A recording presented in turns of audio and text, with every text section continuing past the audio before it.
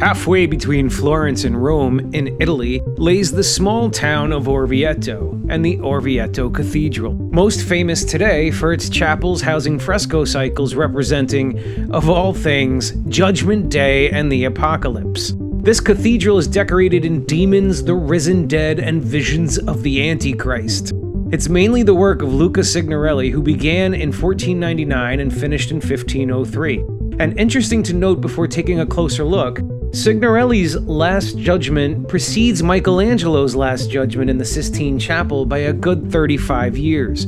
So for those of you hip enough to Renaissance frescoes of the Last Judgement to think of that other famous one, it's important to note it's Michelangelo who found inspiration in Luca Signorelli's masterpiece, and not the other way around.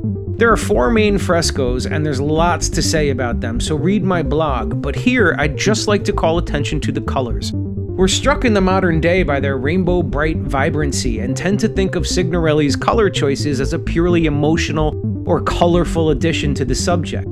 But viewers in his day, which was an era during which plague and disease made death a familiar sight, would have recognized in his color palette the putrefying and rotting corpse colors which were all too common. They'd see a darkness in his bright colors that we don't inherently pick up. I encourage you to learn more about these frescoes. I've seen them in person and they are breathtaking.